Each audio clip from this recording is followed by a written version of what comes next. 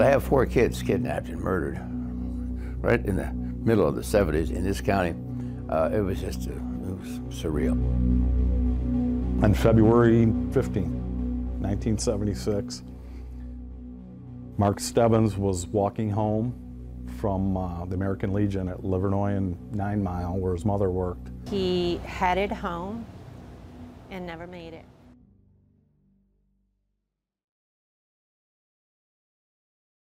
During a 13-month period in Oakland County, Michigan, in the second part of the 70s, a serial killer dubbed the Oakland County Child Killer, or the Babysitter Killer, was roaming free and committing gruesome crimes against children.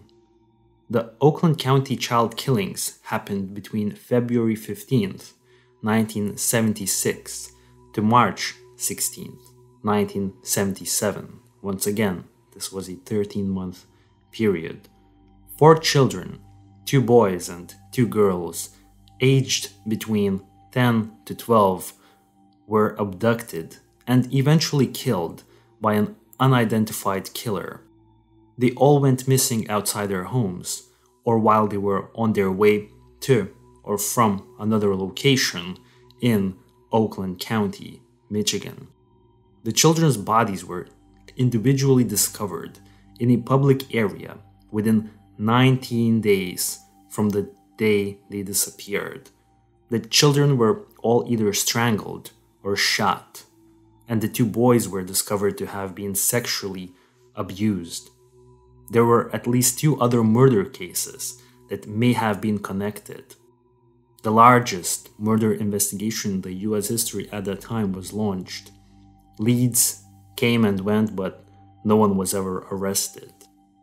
Mark Stebbins was a 7th grader at the Lincoln Junior High School.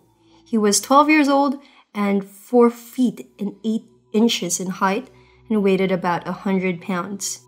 He had strawberry blonde hair that would have likely been covered by the hood of his parka. Mark apparently called his mother around 1:30 p.m. on the 15th of February, 1976, to let her know that he was leaving the American Legion Hall and was headed home, but he never did.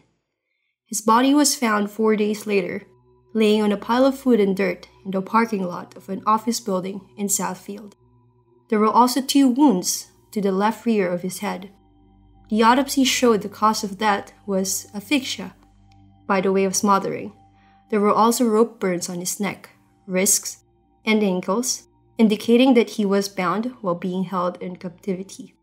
Upon further investigations, it was discovered that he was sexually abused with a foreign object. Mark's body was washed by the autopsy team, and with that, the potential fingerprints were also unintentionally washed. The second victim was Jill Robinson. She was also 12 years of age. She left her home on the 22nd of December, 1976, following an argument with her mother over dinner preparations. According to Carol, Jill's mother, they had an argument about biscuits. Carol asked her daughter to help her and make the biscuits for dinner, but Jill refused. Carol lost her cool and told Jill to leave until she became a part of the family. Jill left with a denim backpack which contained some of her clothes and a plaid blanket. Jill's parents were separated, and they thought Jill just went to her father's house. Thomas Robinson reported his daughter missing at 11:30 p.m. when she did not arrive. There were 2 instances when Jill was seen. One was by a family friend at a hobby shop on Woodward Avenue, near her mother's home. The other was when there were 2 witnesses who said that they saw her in Donut Depot on Maple Road. Her bicycle was found at a local hobby store the next day. 4 days later, her body was found alongside the Interstate of 75 in Troy, within the view of the police station on the morning of December 26th. Jill's body was found laying on her back, fully clothed. No sign of rope burns, but there was a ring of deep dark red on her head. She had been shot in the face with a 12-gauge shotgun. Her body was fully clothed and wearing the same backpack she had taken with her when she left home. And upon autopsy, it seemed like she had been fed and kept for 3 days before her death. The third victim was Christine Mihalic. She was 10 years of age and was the youngest one out of the victims. She was a 5th grader at Pattingale Elementary School. She was described as shy and quiet with few close friends. She went missing on the 2nd of January 1977 after she didn't return home from a 7-Eleven store on 12 Mile Road at Oakshire. Shortly after Christine's disappearance, another kid from the same elementary school she attended went missing. This set off a panic at the school and the community. A frantic search went on for about 20 minutes, and the child was eventually found at the school grounds. At that point, the tensions were at an all-time high. Parents were lining up outside the schools to pick their children up. 19 days later, on the 21st of January, a local mailman named Jerry Wanzi was driving when he saw a blue jacket in the snow. "I saw a hand, and it scared the hell out of me," Jerry said. Christie's body was found in a snowbank at the dead-end street in Franklin Village. She was on her back with her knees drawn up. She was also in the same clothes she was last seen in. Her body was apparently frozen, and the police had to wait for it to thaw and conduct an autopsy later. Her death was through suffocation, and the police stated that there was no other sign of violence. The fourth and the last of the confirmed victims was Timothy King. He was 11 years old and he left home on the 16th of March after borrowing 13 cents from his sister Catherine to buy some candies at the corner store. It apparently wasn't a rare occasion for Timothy to make the 3-block trip to the corner store for some candies. He left their house, brought his skateboard with him, and a football, and he headed toward the Hunter Maple Pharmacy. A store clerk, Amy Walters, remembered selling some candies to Timothy. He apparently left through the back door of the store into a dark parking lot around 8:30 p.m.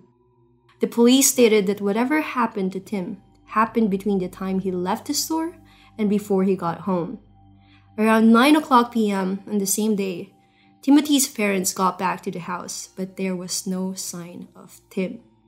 Tim's family started calling Tim's friends and searched around the nearby areas. The task force was alerted to another missing boy the following day. That same day, door-to-door searches were conducted, and classmates were questioned. At this point, the hysteria was already at the all-time high. Although the time wasn't confirmed if he had been taken by the Oakland County killer, the police knew that if he was, then Tim might have been alive if they found him at that time, because the killer often kept his victims alive for several days before killing them. Another witness came forward. It was a woman who told the authorities that she had seen a boy with a skateboard, much like Tim, talking to a man in the parking lot of the store he visited on the 16th of March, 1977. The man was seen talking to Tim was described as a white male with a long, shaggy hair and sideburns. Investigators then created a suspect profile based on witnesses' description of the man. A white male, aged between 25 and 35, with a dark complexion, shaggy hair, and sideburns, who had a job that gave him freedom of movement and made him appear trustworthy to children, was familiar with the area and could keep children captive for long periods of time without rousing any neighbors' suspicions. A drawing of the suspected kidnapper and his blue AMC gremlin was released, and authorities started to question every gremlin owner in Oakland County. The police soon started a police operation wherein they searched people's car trunks. It was stated that if they found anything else like drugs or a firearm inside the cars, they still wouldn't make any arrests. They would just want to have Tim back alive. No motorists refused to let the police search their cars, but even then, neither Tim where his abductor were located. While Tim was missing, Mrs. King, Tim's mother, wrote an open letter to the killer on the front page of the newspaper. His parents even addressed the killer and their son through a news show. They said that when Tim comes home, they would serve him his favorite meal, which is Kentucky Fried Chicken. 7 days after Tim's disappearance, 2 teenagers spotted a body in a shallow ditch as they were driving. It was Tim's body, and it was placed just across the county line in Wayne County. His skateboard was neatly placed next to his body. His clothing has been neatly pressed and washed, and just like other victims, his body has been washed as well, and fingers and toes were manicured, cleaning out any evidence under his nails. Tim was apparently still warm when they found his body. They tried to revive him at the scene, but it was too late to save the child.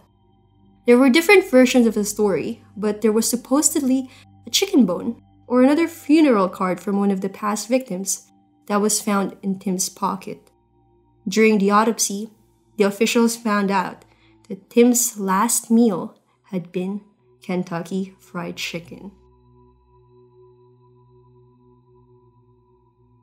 To listen to the full conversation regarding the Oakland County Child Killer, please visit our podcast YouTube channel, or you can find this podcast on any of your favorite podcast websites.